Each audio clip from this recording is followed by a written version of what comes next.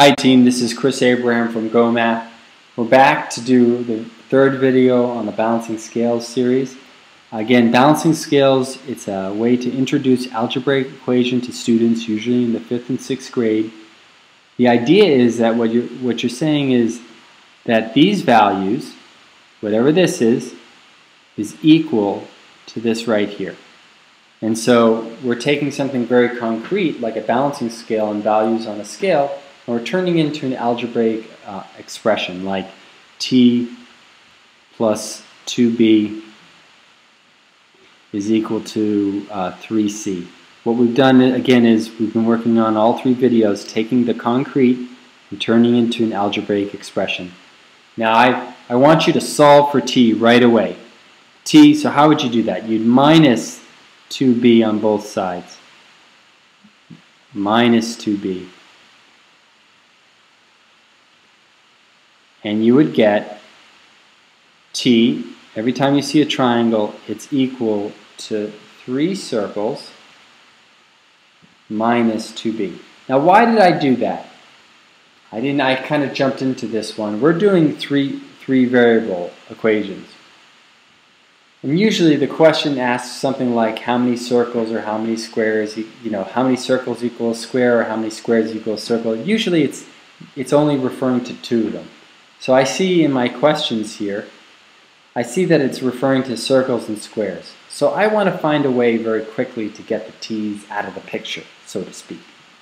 Well, how would I do that? Well, the equation for this one is t plus a circle, so we'll say t plus c, is equal to 6b.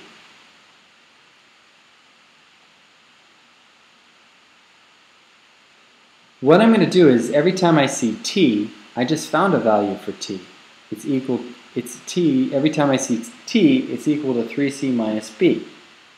And since 3c minus b is another way of expressing t, and I want to get rid of my t's, I'm going to substitute that now for t.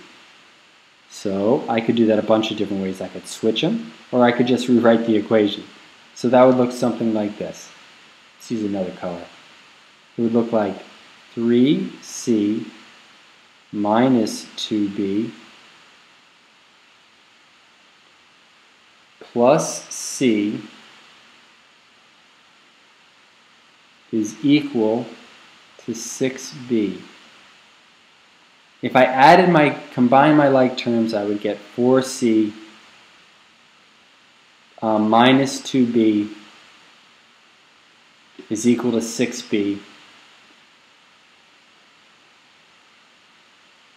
And then I would, add, not minus, but add, because it's a minus b already. I would add 2b to this side, add 2b to this side, and what I would get is 4c equals 8b. And then at this point, yes, I could solve. I could divide by 4, and I would get c, after dividing each side by 4, is equal to 2b. I think when I wrote this, I wrote the question wrong. I said how many circles equal a square. It should really be how many squares equal a circle. Okay, now let's look at another problem. We have a balancing scale, so we have some values here that when I add them up are going to equal these values here. Now, if I wrote out the equation, I could do it algebraically. It'd be pretty long and pretty tedious. But let's do it the easiest way possible, okay? The fastest way. Doing a combination of algebra and a combination of 6th grade mathematics, which means do it as fast as you can, as fast as possible. So in this case, what we're going to do is, just like using the scale model, if I take this off, I can take this off, correct? Well, what if I take all of the circles off here? That's the same as subtracting 3 here. I could subtract 2 triangles or 2 pyramids here. That would be like subtracting these 2 pyramids here.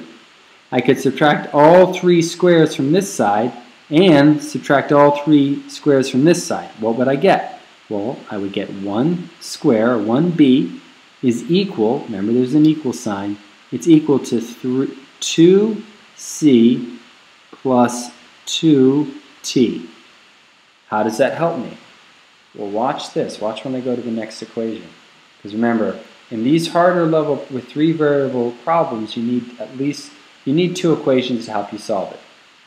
Oh, I don't want to lose that piece of the equation though. I want to keep it up there so we can refer back to it in just a moment. Okay, there we go. Well, we just said before that every time I see a box, it's equal to this, correct? All right, just want to make sure we said that. Now, going back to the 6th grade strategy, I subtract a circle from here, I subtract a circle from here. Fair enough.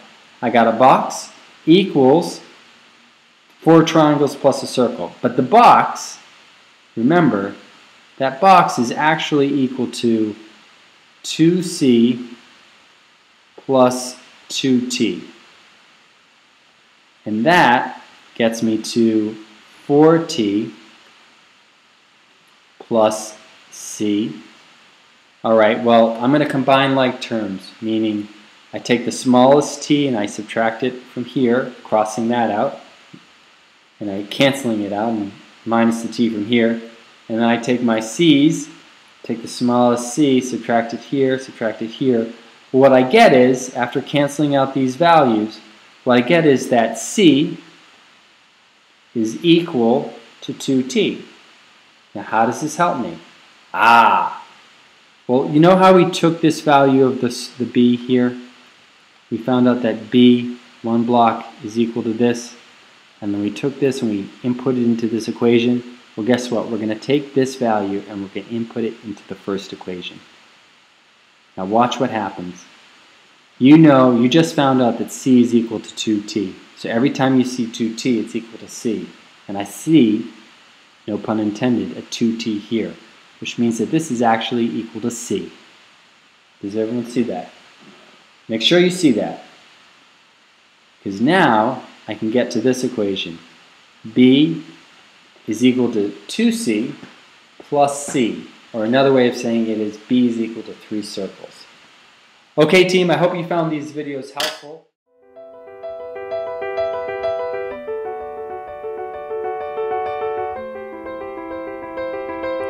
Mm-hmm.